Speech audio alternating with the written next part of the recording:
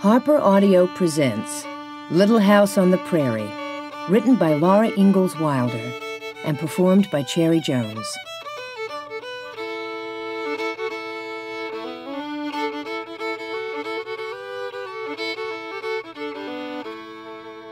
Going West. A long time ago, when all the grandfathers and grandmothers of today were little boys and little girls or very small babies, or perhaps not even born, Pa and Ma and Mary and Laura and baby Carrie left their little house in the big woods of Wisconsin. They drove away and left it lonely and empty in the clearing among the big trees, and they never saw that little house again. They were going to the Indian country. Pa said there were too many people in the big woods now. Quite often Laura heard the ringing thud of an axe which was not Pa's axe, or the echo of a shot that did not come from his gun. The path that went by the little house had become a road. Almost every day Laura and Mary stopped their playing and stared in surprise at a wagon slowly creaking by on that road. Wild animals would not stay in a country where there were so many people. Pa did not like to stay either. He liked a country where the wild animals lived without being afraid. He liked to see the little fawns and their mothers looking at him from the shadowy woods, and the fat, lazy bears eating berries in the wild berry patches. In the long winter evenings, he talked to Ma about the western country. In the west, the land was level, and there were no trees. The grass grew thick and high. There the wild animals wandered and fed as though they were in a pasture that stretched much further than a man could see, and there were no settlers. Only Indians lived there. One day, in the very last of the winter, Pa said to Ma, "Seeing you don't object, I've decided to go see the West. I've had an offer for this place, and we can sell it now for as much as we're ever likely to get, enough to give us a start in a new country." "Oh, Charles, must we go now?" Ma said. The weather was so cold, and the snug house was so comfortable. "If we're going this year, we must go now," said Pa. "We can't get across the Mississippi after the ice breaks." So Pa sold the little house. He sold the cow and calf. He made hickory bows and fastened them upright to the wagon box. Ma helped him stretch white canvas over them. In the thin dark before morning, Ma gently shook Mary and Laura till they got up. In firelight and candlelight, she washed and combed them and dressed them warmly. Over their long red flannel underwear, she put wool petticoats and wool dresses and long wool stockings. She put their coats on them, and their rabbit skin hoods, and their red yarn mittens. Everything from the little house was in the wagon except the beds and tables and chairs. They did not need to take these because Pa could always make new ones. There was thin snow on the ground. The air was still and cold and dark. The bare trees stood up against the frosty stars. But in the east, the sky was pale, and through the gray woods came lanterns with wagons and horses, bringing Grandpa and Grandma and aunts and uncles and cousins. Mary and Laura clung tight to their rag dolls and did not say anything. The cousins stood around and looked at them. Grandma and all the aunts hugged and kissed them and hugged and kissed them again, saying goodbye. Pa hung his gun to the wagon bows inside the canvas top, where he could reach it quickly from the seat. He hung his bullet pouch and powder horn beneath it. He laid the fiddle box carefully between pillows where jolting would not hurt the fiddle. The uncles helped him hitch the horses to the wagon. All the cousins were told to kiss Mary and Laura, so they did. Pa picked up Mary and then Laura and set them on the bed in the back of the wagon.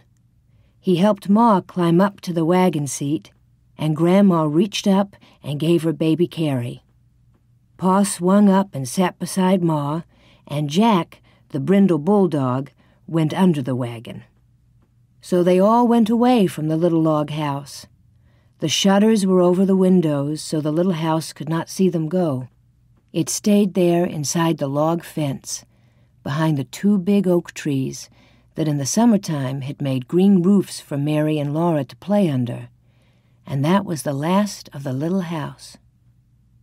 Pa promised that when they came to the west, Laura should see a papoose.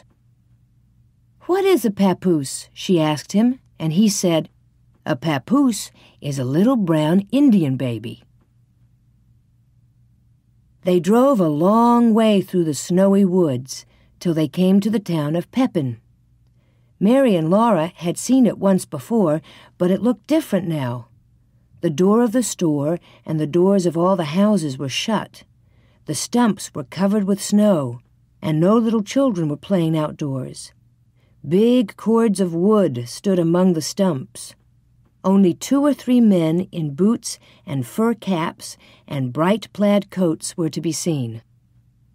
Ma and Laura and Mary ate bread and molasses in the wagon, and the horses ate corn from nose bags, while inside the store Pa traded his furs for things they would need on the journey.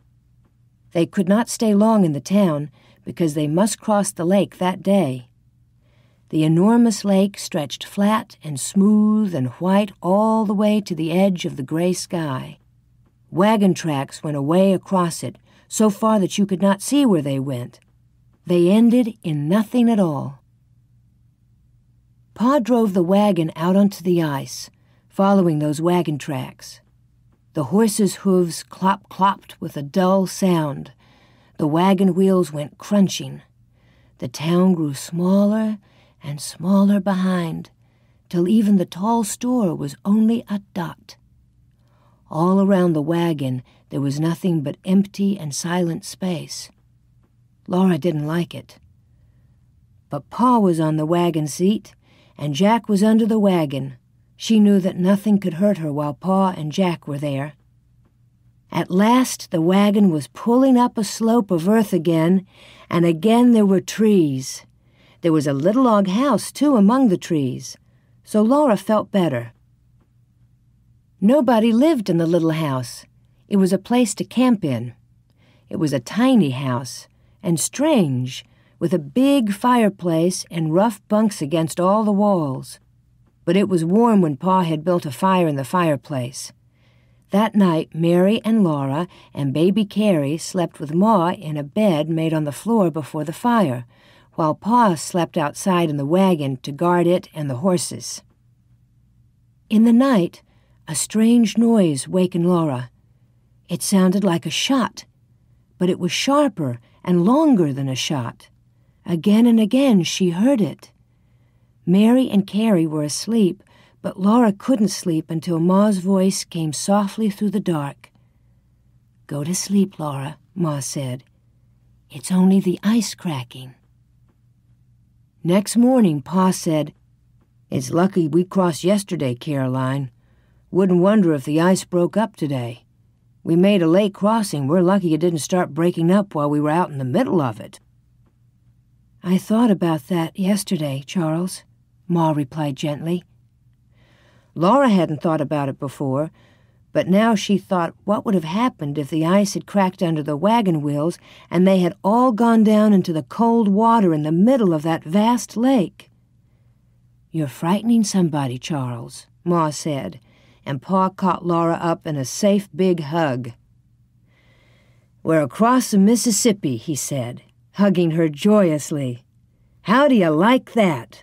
Little half-pint of sweet cider half drunk up? Do you like going out west where the Indians live?" Laura said she liked it, and she asked if they were in the Indian country now, but they were not. They were in Minnesota. It was a long, long way to Indian territory. Almost every day the horses traveled as far as they could. Almost every night Pa and Ma made camp in a new place. Sometimes they had to stay several days in one camp because a creek was in flood and they couldn't cross it till the water went down. They crossed too many creeks to count. They saw strange woods and hills and stranger country with no trees. They drove across rivers on long wooden bridges, and they came to one wide yellow river that had no bridge. That was the Missouri River.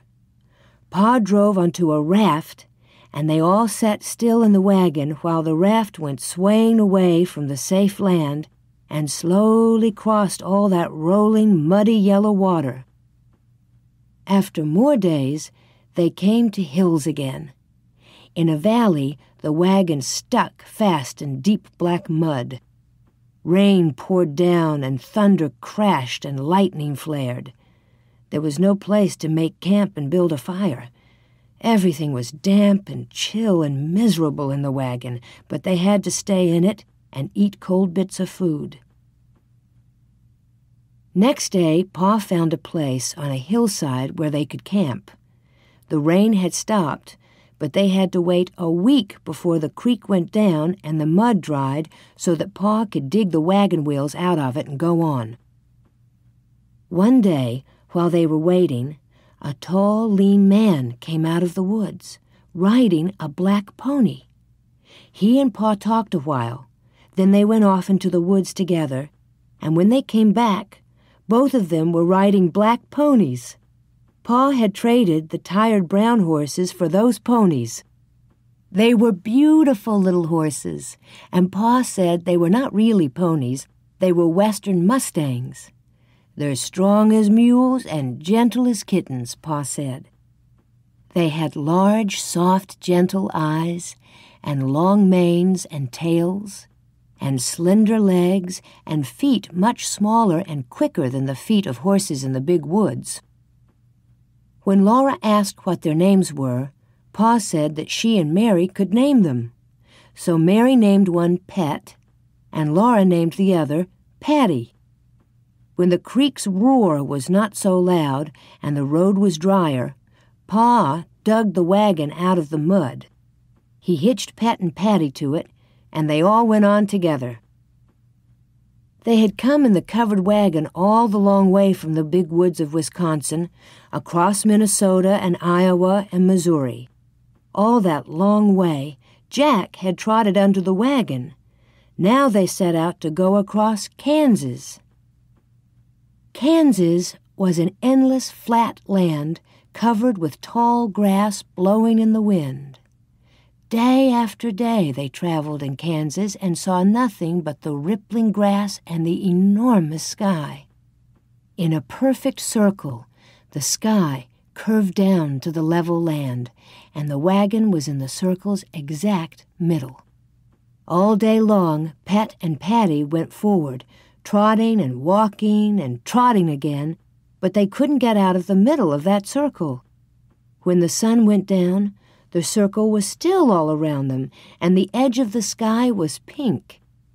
Then slowly the land became black. The wind made a lonely sound in the grass. The campfire was small and lost in so much space. But large stars hung from the sky, glittering so near that Laura felt she could almost touch them. Next day, the land was the same, the sky was the same, the circle did not change. Laura and Mary were tired of them all. There was nothing new to do and nothing new to look at. The bed was made in the back of the wagon and neatly covered with a gray blanket. Laura and Mary sat on it. The canvas sides of the wagon top were rolled up and tied, so the prairie wind blew in. It whipped Laura's straight brown hair and Mary's golden curls every which way, and the strong light screwed up their eyelids. Sometimes a big jackrabbit bounded in big bounds away over the blowing grass. Jack paid no attention. Poor Jack was tired, too, and his paws were sore from traveling so far. The wagon kept on jolting. The canvas top snapped in the wind. 2 faint wheel tracks kept going away behind the wagon, always the same. Pa's back was hunched. The reins were loose in his hands. The wind blew his long brown beard. Ma sat straight and quiet, her hands folded in her lap. Baby Carrie slept in a nest among the soft bundles. "Oh," Mary yawned, and Laura said, "Ma, can't we get out and run behind the wagon? My legs are so tired." "No, Laura," Ma said. "Aren't we going to camp pretty soon?" Laura asked. It seemed such a long time since noon, when they'd eaten their lunch sitting on the clean grass in the shade of the wagon. Pa answered, "Not yet. It's too early to camp now." "I want to camp now. I'm so tired," Laura said. Then Ma said, "Laura." That was all, but it meant that Laura must not complain. So she did not complain any more out loud, but she was still naughty inside. She sat and thought complaints to herself. Her legs ached and the wind wouldn't stop blowing her hair. The grass waved and the wagon jolted and nothing else happened for a long time. "We're coming to a creek or river," Pa said. "Girls, can you see those trees ahead?" Laura stood up and held to one of the wagon boughs. Far ahead, she saw a low, dark smudge. "That's trees," Pa said. "You can tell by the shape of the shadows. In this country, trees mean water. That's where we'll camp tonight."